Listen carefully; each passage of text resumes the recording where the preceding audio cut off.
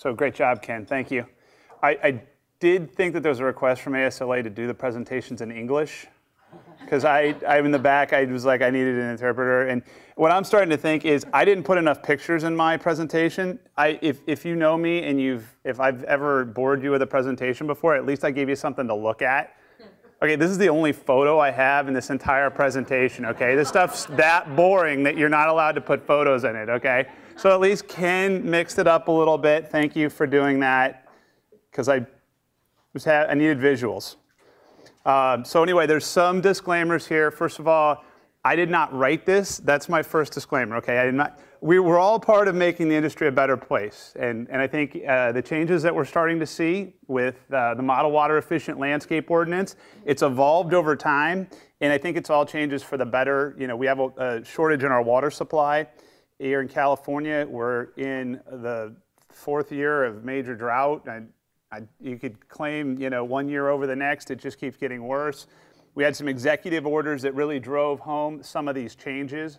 But by and large, the Department of Water Resources is the governing agency that's really responsible for looking out for our water supply, you know, throughout the state of California. And they have a very difficult job to do, to balance the politics of water with the practicality of the delivery of water and looking at the long-range future, you know, 25, 30 years ahead. And, you know, of course, our local agencies are doing that as well.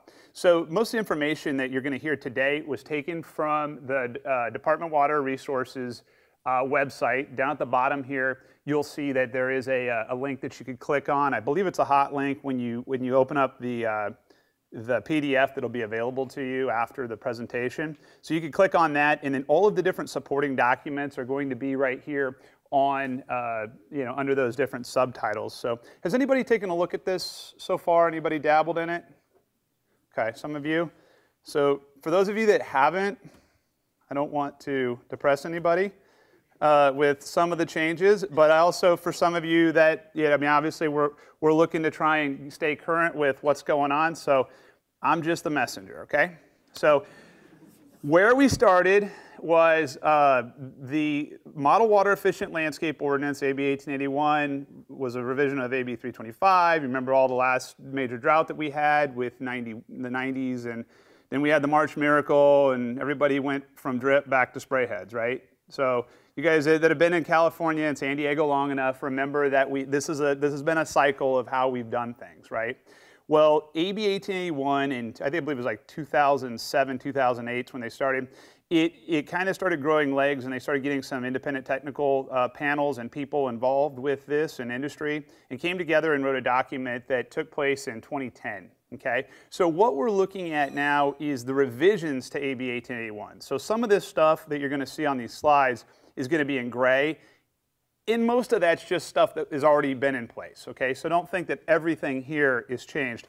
I think there's about 18 unique changes from the original 2010 to what was launched on December 1st of 2015, which is now the new changes to the Model Water Efficient Landscape Ordinance. Okay, so anything in blue is going to be the new changes, and anything in gray is going to be existing, but it kind of supports the concepts that we're talking about here. Big thing is new projects requiring a landscape permit greater than or equal to 500 square feet are going to be required to comply with MWELO. We're going to call it MWELO, okay, because that's the short for Model Water Efficient Landscape Ordinance. It also applies to rehabilitated projects that are requiring a building permit, not just if you, hey, I want to do my yard, but you didn't trigger a building permit, but if it's a commercial or landscape area that is 2,500 square feet or more that requires a permit from some other purpose, either a landscape permit or some sort of a building permit where landscape is a part of it. Okay.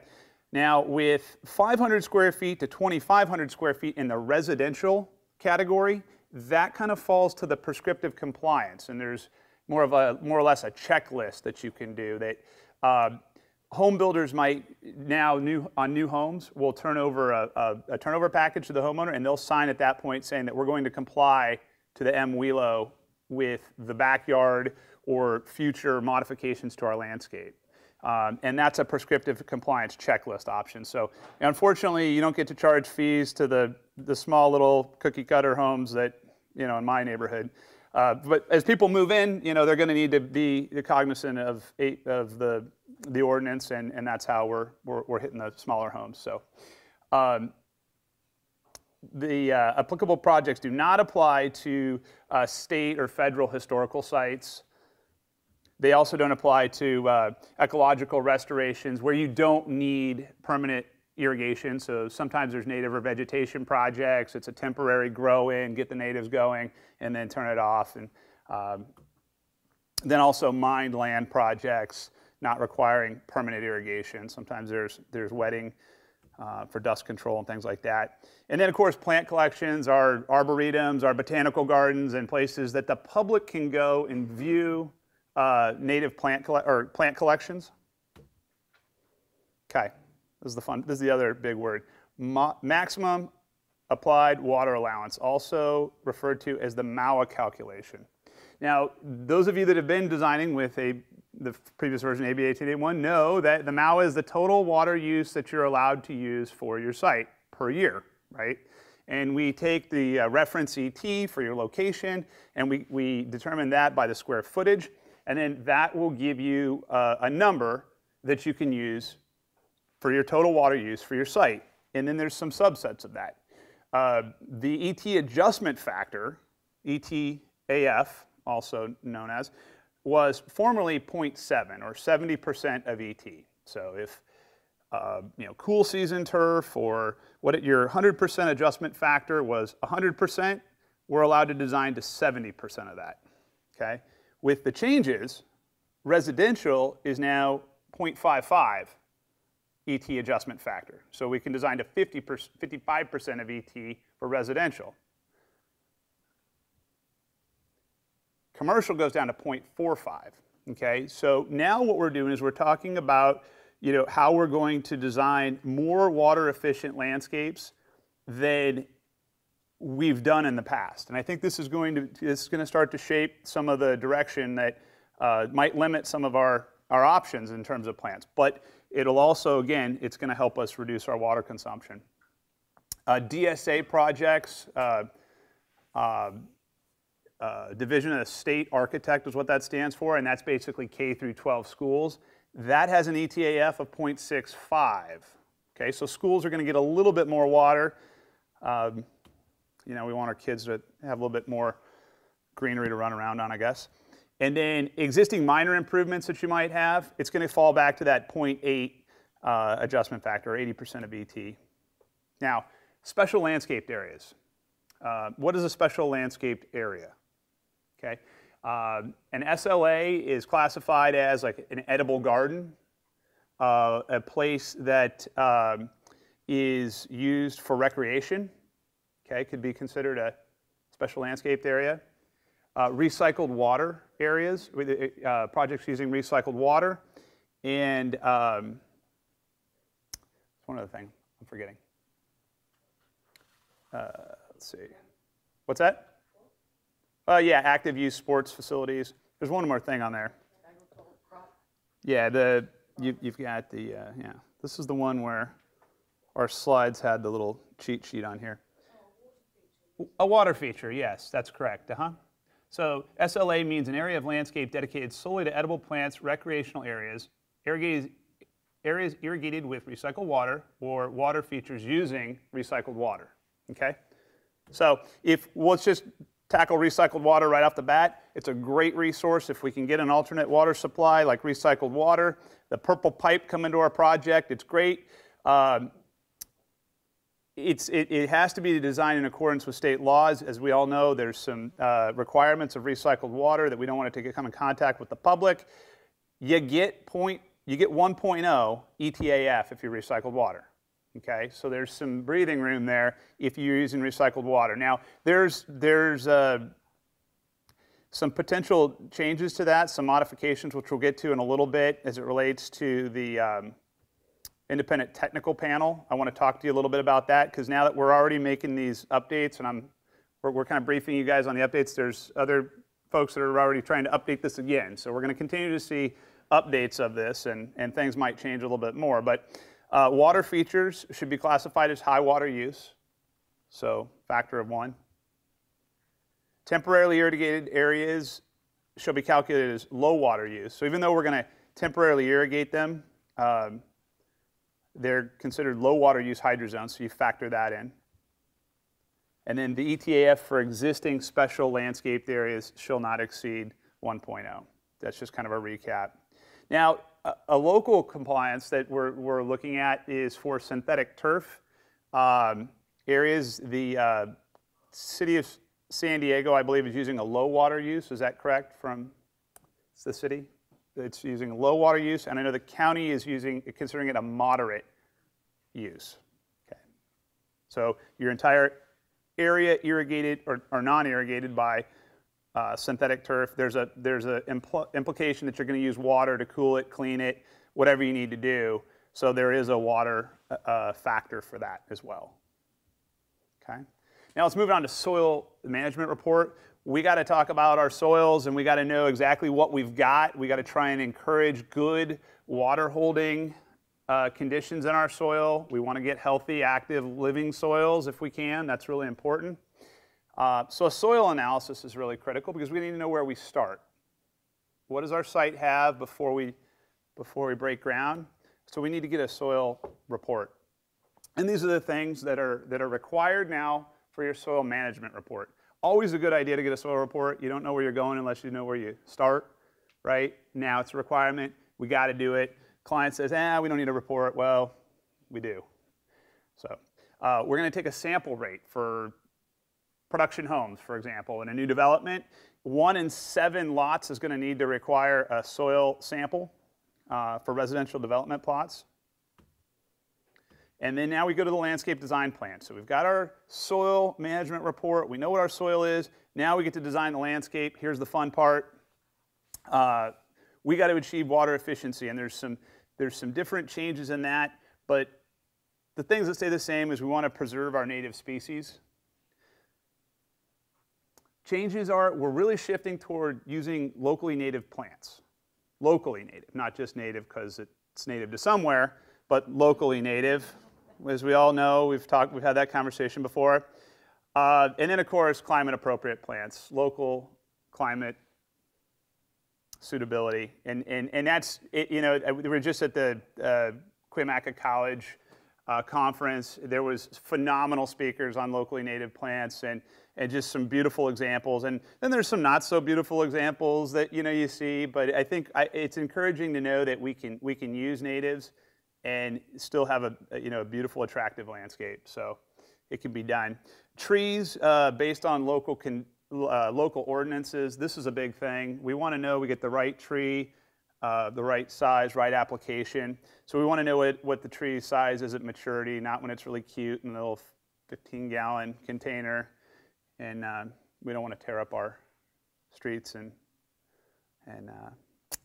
sidewalks and stuff. So know what it is to the appropriate planting area. Pretty basic for most of you, but we use local plant lists from landscape programs, and there's a lot of those. San Diego County Water Authority has various lists that you can use. I know ASLA, I think, has some local plants that are recommended. And then the big thing is your fuel modification. So we need to default to the fire code, okay? If you're in Rancho Santa Fe, they don't want you putting a palm tree right next to the building. There's certain things that, different types of trees, we want to keep them, in the right vicinity in relationship to structures and fuel modification plans. And that might be, slopes and things like that. So check your local guidelines for that. As far as turf goes, now turf's kind of a broad description of, grasses and things like that. But turf grass were high water use landscaped areas or high water use landscape materials, such as turf grass, prohibited on slope areas greater than 25%. That's been there. High water use plants, AKA turf, according to Governor Brown, is prohibited in street medians. That was the first thing they came out and said, and I was like, hey, look, we gotta get rid of high water use areas that are non-functional. Why would we waste all the water where we can't benefit from it? So that's a big thing. Turf shall not exceed 25% of the total landscape area on residential projects. That's new. Prohibited on non-residential unless it's considered a special landscaped area, a recreation area, schools, things like that. It's prohibited in parkways less than 10 feet wide, or 10 feet or less, I should say, in parkways, unless it's in a parkway where the parking strip is used to enter or exit a vehicle. And I think builders commented on this because a lot of times they want the green grass strip so you can get in and out of your car without stumbling or slipping. It became a safety factor, so that is an exception. Soil preparation, mulch and amendments. We're getting a little bit more prescriptive now in this. They're actually requiring you to till and make sure you have transformed your planting surface into a friable condition, except for when it's on a slope. If it's on a slope, we just need to dig the area where we're going to put the plant in the ground, and that's all we need to disturb. Okay. So there's kind of some contention upon how much area should be tilled or broken up, but that's kind of the way the ordinance is reading it now. So soil amendments shall be incorporated into the soil report. We need to know what we're putting in, pretty much based on what the report says. We're gonna need to know that we have to put amendments in if the report recommended it. And they're actually even recommending a rate at 4 cubic feet per 1,000 square feet must be incorporated at a 6-inch depth. Okay, so soils with 6% organic matter, things like that are already complying, you don't need to do anything, obviously, but it needs to be within the top 6 inches. So this is another one that gets a little sticky.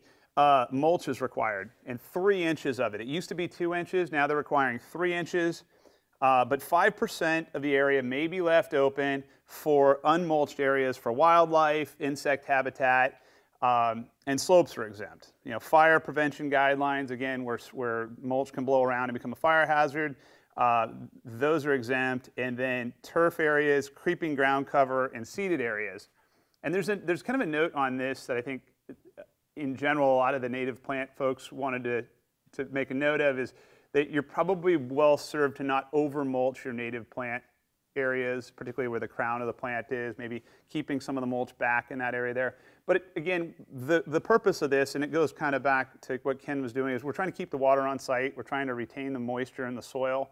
And mulch isn't a bad thing to keep weeds down too. It's good to keep and protect living soils, but it really keeps the hydration and the moisture into the soil. So in general, it's a good thing, but use caution around some of your natives. That's more of a perspective, not the ordinance. And again, organic mulch, they're preferring that you use organic mulch from recycled material rather than materials that are virgin forest products, things like that. And again, fuel modification guidelines, what type of mulch you use is going to be critical to your local guidelines. We're doing okay so far? It's like drinking from a fire hydrant, isn't it? 2 of these back to back is like sweet. I was thinking, I'm driving over here, I'm like, okay, 40 minutes, I'm gonna need to hit one of those 6 coffee crafts, and I'd probably take one myself. If I don't at least drink a cup of coffee before I come up here, like, people are gonna be asleep. And so there's plenty of coffee in the back, but I don't know what good it's gonna do you in 20 minutes. So anyhow, a lot of information, very condensed. You're getting it thick today. So water features, okay, water features can be used, but they need to be recirculating systems. That's really the standard. I don't know. I don't think I've ever really seen. Well, maybe I've seen one, but I don't think I've seen many water features that just kind of dump water that don't recirculate. But a lot of people turn their water features off because they thought that they couldn't have them based on the last ordinance, and of course public perception with evaporation. I guess that's That's the prerogative. But it was recirculating systems. Recycled water should also be used whenever available. And the surface area of water features, basically a pool or your overall water feature, you take the overall surface area of that, and that is totalized in your estimated total water use calculation as a high water use hydrozone. We covered that before, but we get a lot of questions about that. Hey, gosh, I haven't done a water feature in a while. What was that again? Well, high water use based on the square footage. Recommend pool covers and spa covers. Now you get to the irrigation design plan. This is the part that we like, sprinkler geeks kind of think is the fun part, but not all of you do, apparently. Based on calls that we get, oh God, can you just help me get through this? Yeah, that's not going to do it. We're talking about permanent irrigation systems. So the irrigation design plan, it's a permanent system, not a temporary system. Projects are going to require submeters, okay? Irrigation submeters. So what we do is we have a meter that supplies the whole facility, and our client wants to do some new landscaping, and it triggers the ordinance, right? We know that we have a meter for the water going in the building, but how much water would we be using outside of the building? They say, well, we don't have a dedicated irrigation meter, so just pull it off, tee it off of here and use that. Okay, well, we need to be able to monitor and measure how much water is being consumed exterior for irrigation. That's what we use a submeter for. So you have the city's meter or the local utility meter, and then you tee off of that, and now you have a submeter prior to your irrigation system. And that's kind of the definition of that in a nutshell. For non-residential systems, we're thresholding it at 1,000 square feet or greater. Residential is going to be 5,000 square feet or greater. So a little larger residential lot, at least to today's standards, is going to require an irrigation submeter. Okay? Greater than or equal to 5,000 square feet.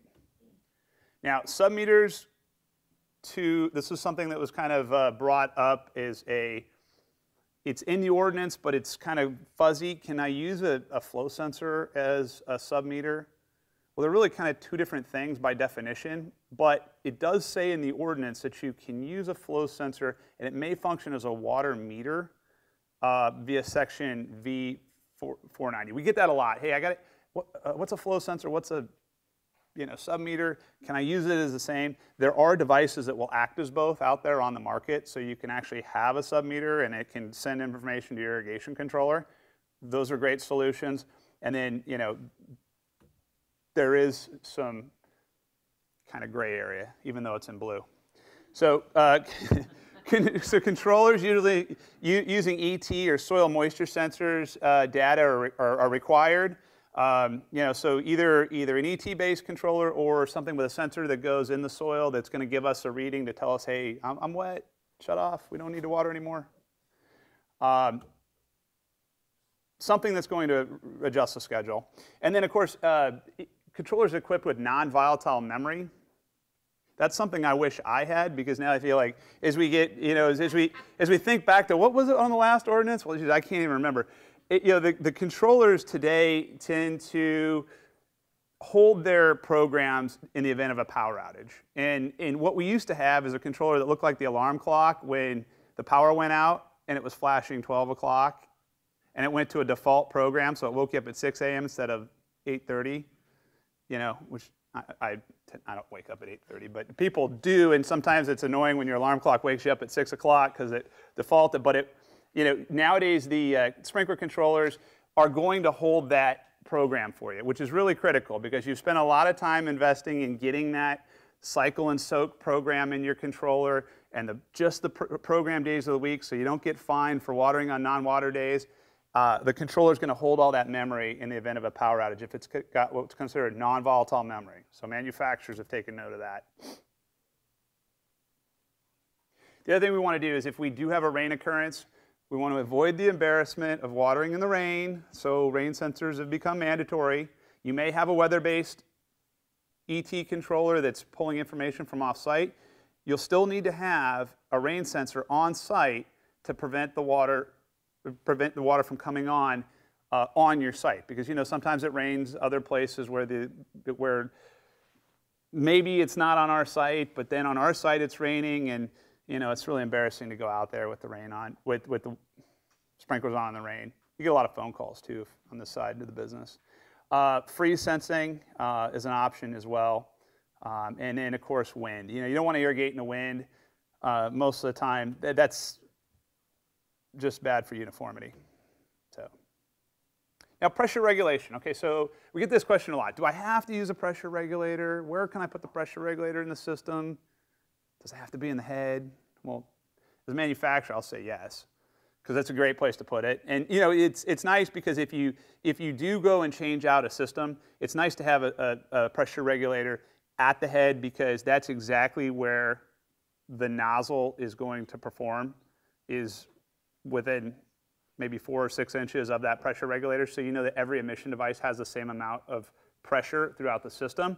But it's not required that you do that. It's required that you have that pressure at each device. So when you look at a manufacturer's catalog, there's several good manufacturers. There's a few other manufacturers in the room. In our catalogs, they're going to have a PSI number next to the product, and it's going to recommend, for in general, like a spray head, to have 30 PSI. So spray nozzles, 30 PSI. We're not using as many of those today. Rotating nozzles, 40, 45 PSI. Rotors, 50 and 45 and up.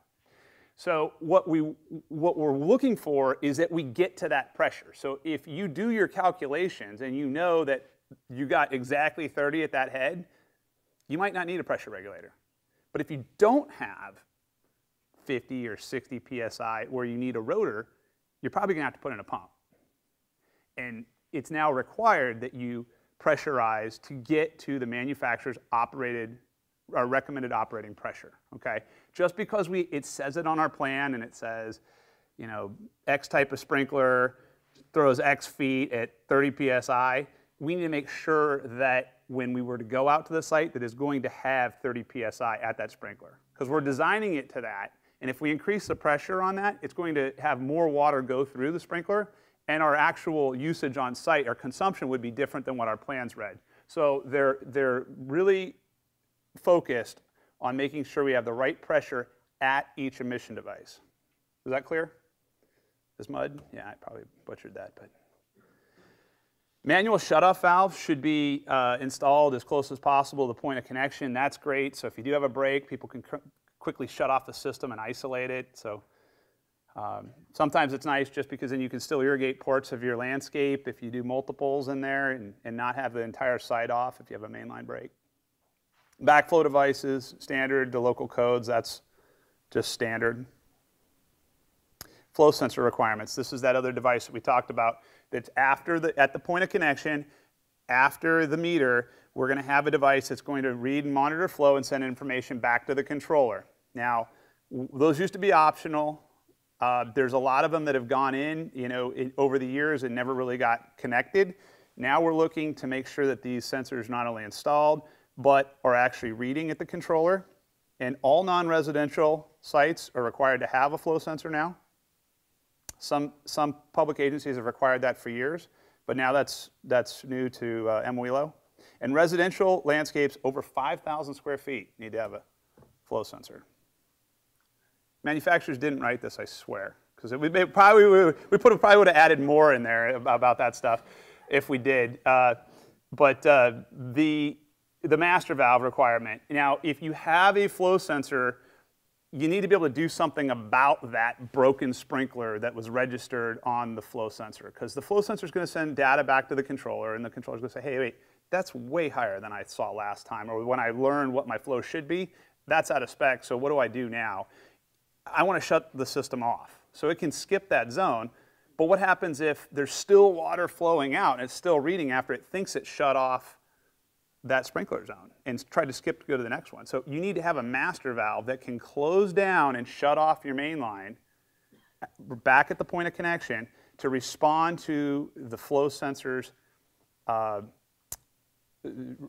actually the flow sensors data that the controller says, let's turn off the system. You have to have a master valve in order to shut off the main line. Okay? Perfect. Normally closed master valves are recommended according to the ordinance. And also, we got to design our irrigation to prevent runoff. That's pretty standard, obviously. Hydrozones.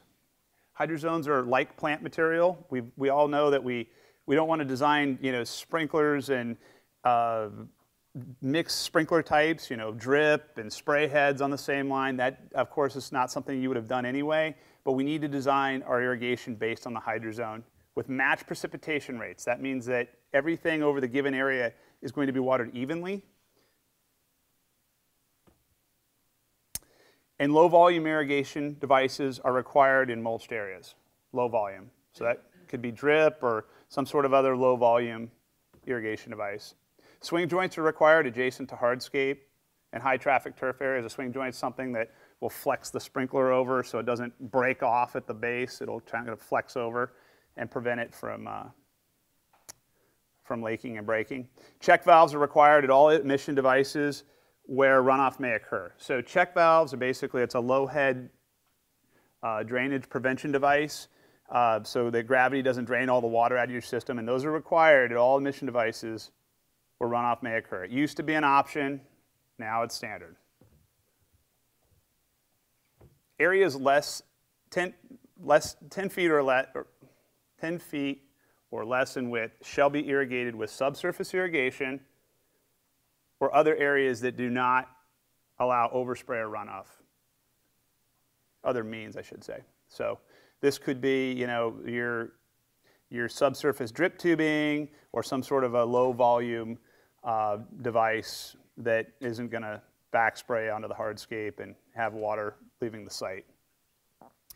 Overhead irrigation shall not be permitted within the first 24 inches. This is that 2-foot setback from the curb on non-permeable surfaces. So if we work with the good folks over at Fusco and Ken and say, hey Ken, I need this thing to drain back into the landscape. Can I get all my sidewalks and any of my hardscape areas, either use a non-permeable source like like a Belgard paver or something like that, so the water's going to drain in, or I need to get my sidewalks to drain back into the landscape, or I need to move my heads 24 inches in away from the hardscape so I don't get any back spray that would otherwise run off and leave the site. Again, it goes back to the storm water quality thing. Slopes greater than 25% shall not be irrigated with an irrigation system that's over 0.75 inches an hour. And 0.75 inches an hour is a very, very low application rate as sprinklers are concerned. But if you think about rainfall, 3/4 of an inch is quite a lot of rain in 1 hour. So think about that. We want to water the slopes at the rate that the soil could take it. And trees and shrubs need to be irrigated on their own dedicated valve. This is what we're finding now with the drought. Everybody's shutting off the irrigation, but we don't have a way just to keep the trees alive. So we need to be able to irrigate the trees on their own dedicated valves. Okay, so emission performance for devices. This is something that the state's taking very seriously. They're not just saying, hey, manufacturer, what do you think what's your best guess at what your device's efficiencies are, and what do you guys have any standards that we can use from you? No, they're saying we need an outside third party, and so the ASABE ICC standards is what they're using.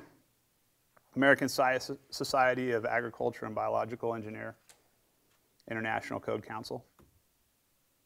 And the minimum requirement for an irrigation device overhead has a DU-LQ, which is a distribution uniformity, lower quarter. That's how efficiently does the device irrigate. Where's the dry spot, essentially? The dry spots in the landscape typically are your lower quarter of efficiency, of uniformity. And that must be a minimum of 0.65 distribution uniformity, lower quarter. And that's typically determined based on an irrigation catchment audit. Irrigation efficiencies. This is the fun part for manufacturers, okay? This is where we get into our calculation of how efficient is that device that we're going to be putting on our plan. And overhead devices must be greater than or equal to 0.75 or 75% efficient. Subsurface drip irrigation, I should say, minimum of 0.81, greater than or equal to 0.81. In some local jurisdictions, I think the county, Dave could probably talk to this in the panel discussion in a moment. It's a different approach, which is a little bit more specific, and its drip irrigation is going to have a 0.9. bubblers, 0.85, rotating nozzles, 0.75, rotors, 0.7, and conventional spray is 0.6. And the overall, so if you take your square footage of these irrigated areas by these devices, your total average, overall average, needs to be 0.75, okay? That last slide didn't get updated, so we're going to fast forward through that, okay? So 0.75 is the average for all areas, okay? So sorry about that. That was a little sleight of hand there. We didn't get that slide modified like we had thought we did. So 0.75 is the overall average for slopes and flat space. Am I correct on that? Okay, good.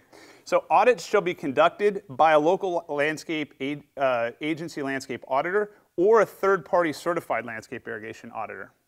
Okay.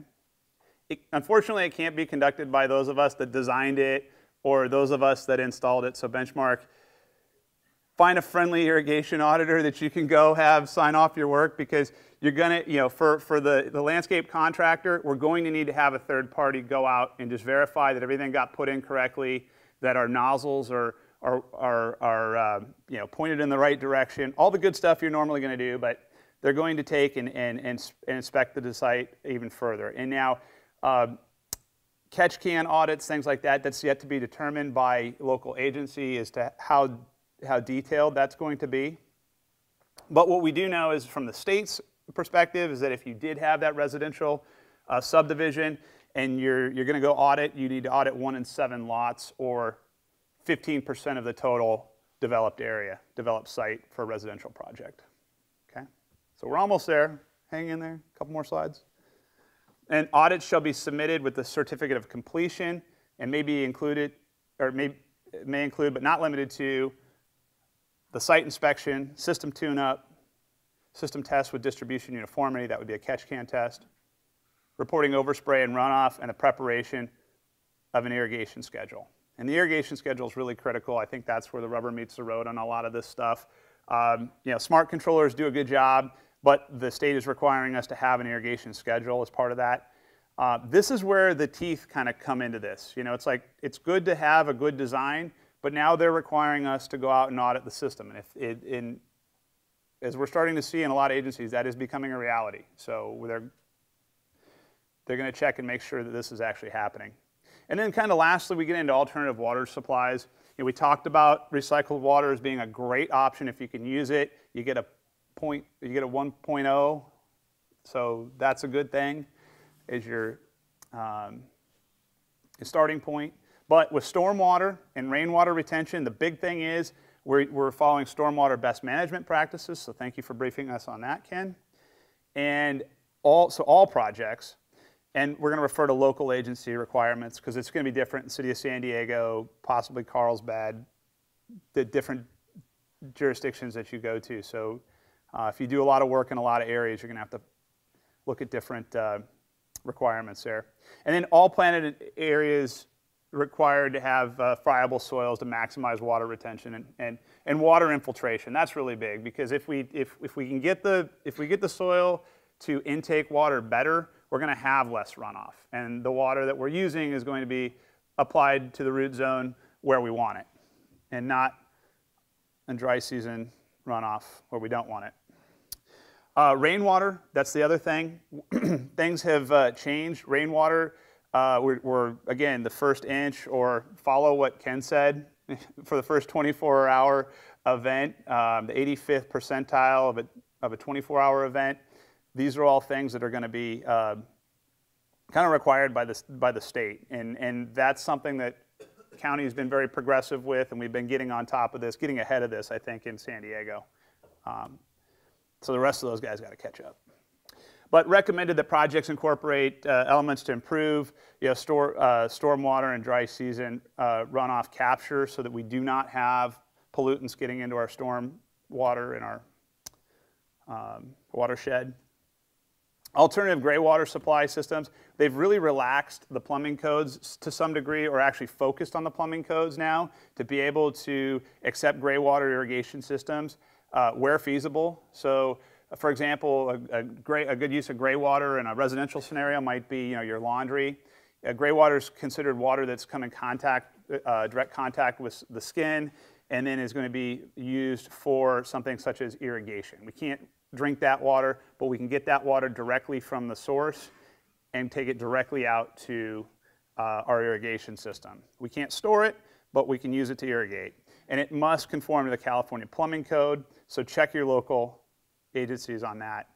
The other thing is now, the water needs to be applied 2 inches below finished grade. There's some changes now to where you can actually take the, from what I understand from the state's perspective, is that you can take the irrigation directly out to the landscape and cover it up with the mulch, and now that is acceptable for the gray water system. But we don't want anybody to drink the gray water thinking that it's okay to drink out of the sprinklers. So anyway, with that being said, I think that's about the last of it, unless anybody thinks I missed anything. Okay, great. So that's it. Thank you very much.